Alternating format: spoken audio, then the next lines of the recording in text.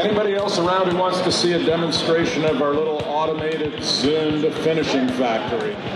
We're going to make a little box of chocolates, and for everybody who stays around and sees the presentation, you'll actually get a box of chocolates at the end.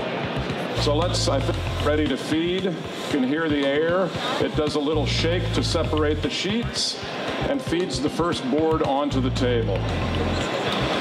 It's going to advance the board into the register position, and since it's got two beams, the first beam will move it part way and then all the way up to the front. Now you'll watch. Since this is a dual beam cutter, we have to divide the work on the sheet between the two beams. So you notice that there's a little QR code on the front of the sheet. The QR code tells the machine where the job is, where the cut file is, what tools it needs.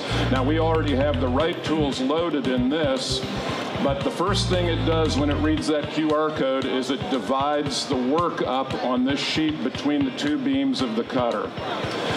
So what it has done, it's read the register marks. Now it's telling Skip how to flip the sheet over. Only the first sheet has to go through this. Once it's read, it knows that it has to cut, it knows that it's going to cut 50 sheets, 500 sheets, 10 sheets, whatever you have in your stack, and it will know how to do what it's going to do now. We're going to read again first read the guide edge, and then we'll read the gripper edge.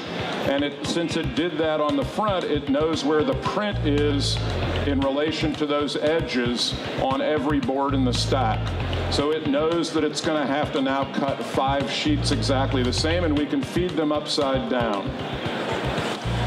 You'll notice that we have 3 modules on both of the heads.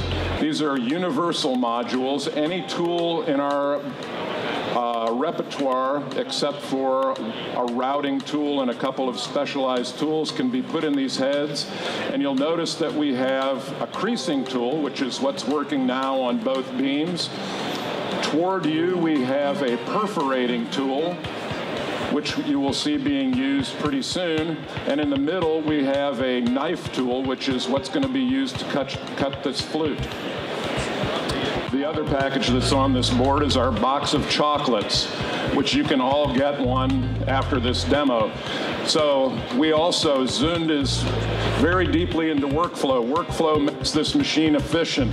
Our whole aim at Zund, if you visualize a day of production as a continuous bar and divide that bar up into red rectangles and green rectangles, where green is when the cutter is cutting, red is when you're doing prep work, not making money. We want that bar to be as green as you can get, and many of our customers are up around 95% green.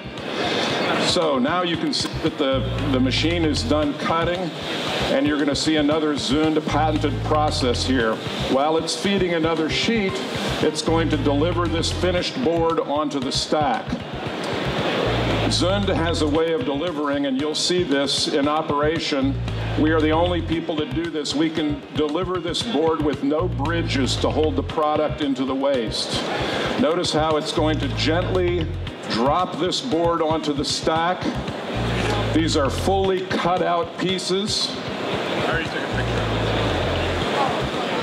And we're going to make a nice, neat stack of those boards. You'll notice there's a glass front there. That glass front can drop down. When you're done with a skid, you can wheel a forklift in there and take the stack of boards out. Now we're starting another board. So there was very little wasted time in there, all green. So that's how our automated system works. Tanya will hand out chocolate boxes for anybody who wants one. Chocolate box. Nice Swiss chocolate, and thank you very much for coming to our presentation. And if you have any questions about any Zund cutting application, please ask me or any of the people in these beautiful Zund shirts in our booth. We'd love to help you out. Thank you very much.